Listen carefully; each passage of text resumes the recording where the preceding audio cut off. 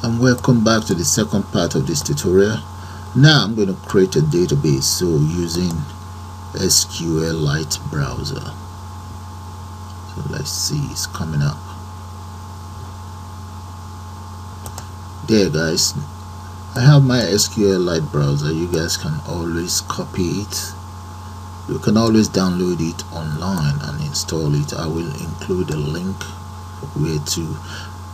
where you can get the application itself and get it installed. Now let's create a new database. I'm going to go in here, new database. Okay, I want to use these following names, and I'm going to give it a name. Let's just call it student. Yeah, that's fine. And I'm going to save it inside my project folder itself. So let's search for that right here. That's my project folder, so I'm going to click on save. Okay, the editing area is ready, so I'm going to give the table a name. I will just call it student. Now the next thing I want to do is I'm going to click on add field. The field the first one I want to add will be student ID, and the student ID, I'm just going to make that text, make that my primary key. And okay, create another one. The other one is going to be course code, followed by first name. Let's do that again. That should be course code, and change that to text. The next one here, it's going to be first name. That is text as well. Add another one. I think the next one, let's just grab, I'm going to grab the mobile number. Okay, let's just say, do we really need mobile? No.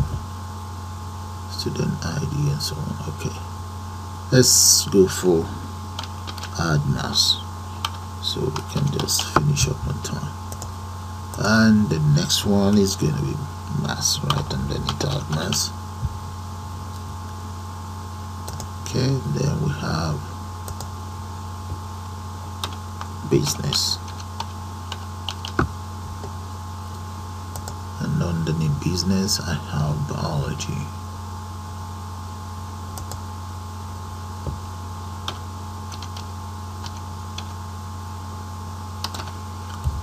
Okay, I'm going to click on OK for now so that I can move this. Okay, yeah. Just reduce that kind of. We can see what we have to do. Okay, let's select and go to modify. Continue. Yes, save.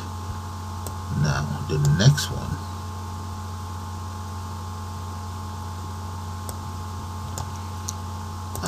The next one is going to be chemistry.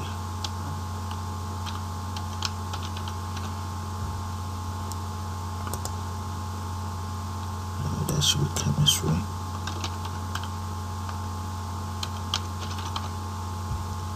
Right, that's fine. Computing.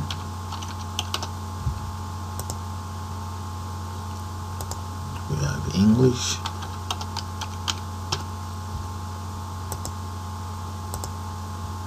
Then we have physics.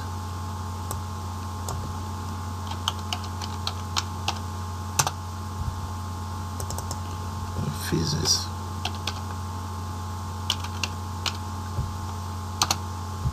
Now we need the total score.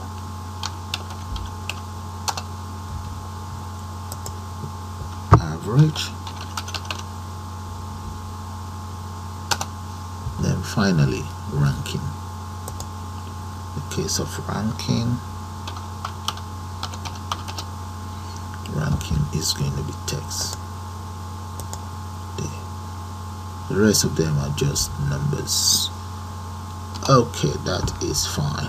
So that's my database created. I'm going to click on OK, and if you want to modify, you can just click on modify, select it and modify it. So that's fine anyway. Right, my database is completed, so let's save and just exit save. Yeah, it's saved right in there anyway. Okay, I'm going to close that. Okay, let's have a look at the database. Right there, that's the database created, but it's not populated though.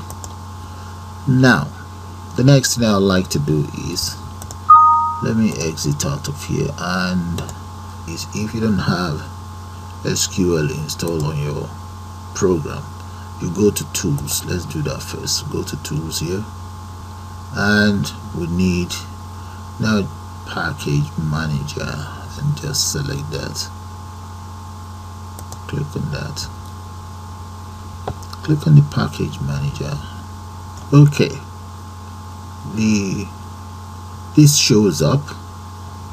Okay, manage package for solution. So in there I need SQLite.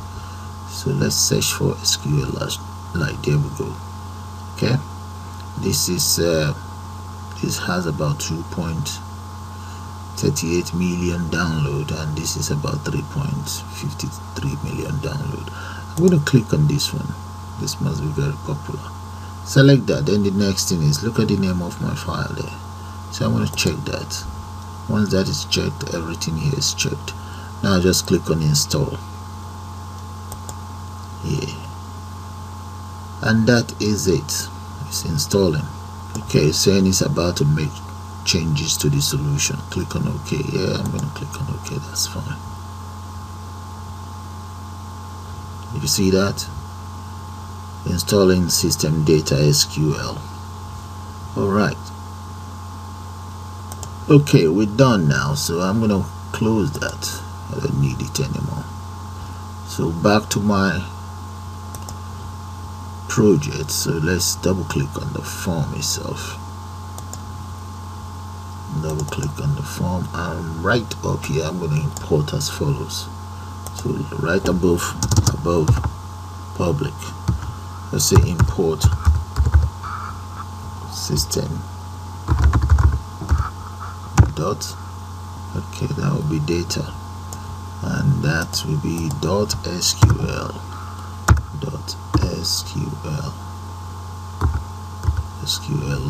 There we go. And that's all there is to that. So I've imported SQLite on board. Okay, now guys that we've imported SQLite, I am now going to go to the form load right here. So what I intend to do on the form load is to connect to my SQL. So I'm going to say dim connect as SQL as new SQLite connection. That would be for connection. SQLite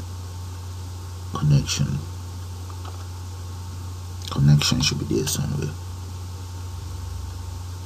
There we go. Double click on it.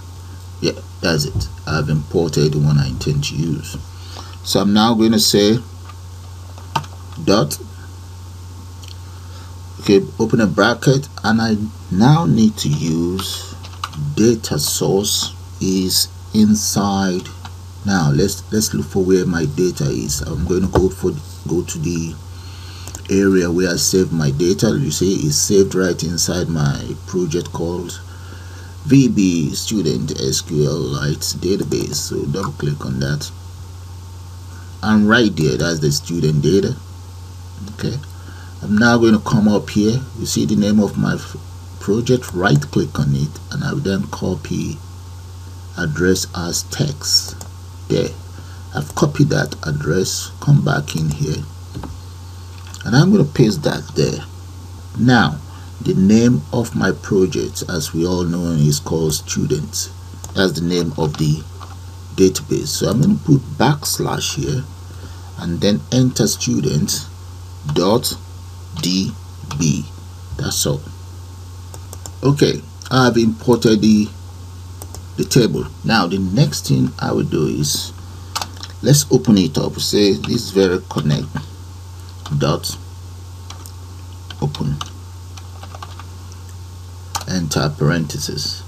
I would also declare another variable. This variable will be for the SQL command itself, so I'm going to call that SQL command. So that will be the name of my variable. Okay, and it's more or less like an object. I'm going to say as new SQL command. There we go. So double click on that, and this SQL command, what I want it to do is to connect this my connect. So I'm going to say copy that SQL command, do this for me, dot connection, grant also connection for this my variable called connect. There, that is that done. Now whatever text I have as well, I want the SQL command dot command text, let's say is equals as follows: select all from my database called students. Okay, now the next thing is I want you to read, so I'm going to call that SQL reader. That's another variable, read. So dim SQL read as SQL, that will be data read. Yeah, there we go, data reader there. And I will now say this data reader should do the following: SQLite command that I declare here dot execute reader. There. Okay, now let's do one more thing. The next thing is I now need the data table. So I'm going to call that SQL data table. Okay, so that is my variable. Let me just call it DT SQL DT. That will stand for my data table. Okay, let's say as new data, as new data table. There we go, just like we have in the other one. Okay, so we have the connection part of it, we have the executor, and now we have data table. Alright, so we now say data table. I would like you to load as follows. Okay, I want you to load the reader. Open a bracket, and what do you want me to do? Load up the reader. So SQL read. Right, yeah, it should load up the read. There we go. Now that we've loaded up the read, okay, all of those ones are done. So the next thing is, let's close up SQL reader.